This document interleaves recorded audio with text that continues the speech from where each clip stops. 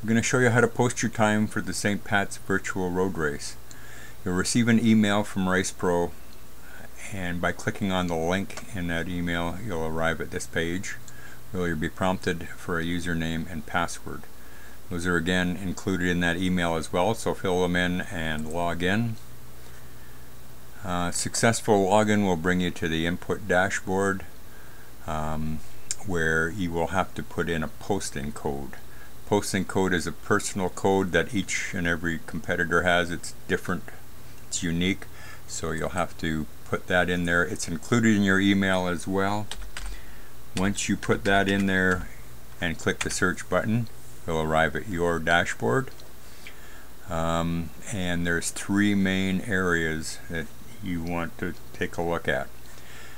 Now you can do this on a phone. I'll resize this to show you what it'll look like on a telephone if you do it on that.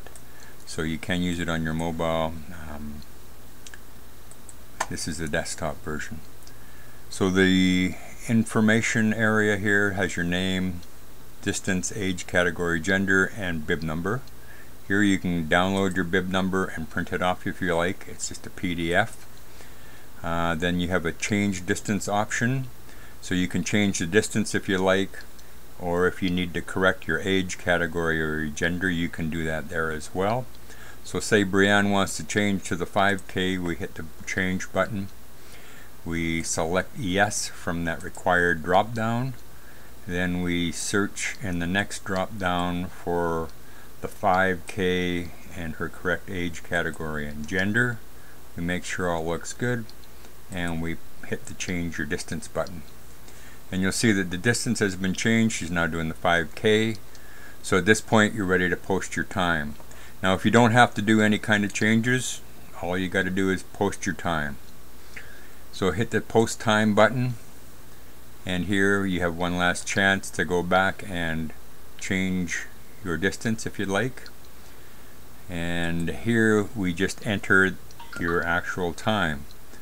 So if we're doing the 5K in 35:12, we put in 00:35:12. So in the hour field you can put in 00 to 02. In the minute field you can put in 00 to 59, and in the second field you can put in 00 to 59. So we also have an option to upload a screenshot of your activity app from your phone. If you'd like to do that, you just basically choose the file. You should be able to browse it on your device, select your screenshot, and it'll attach itself and upload it to us. So now you can just post your time. You'll be returned back to the dashboard where you'll see your time. You'll notice that the change button and the time post button are gone because you can only post your time once.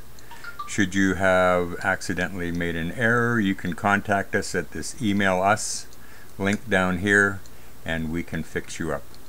Hope you have a great run, and take care and stay safe.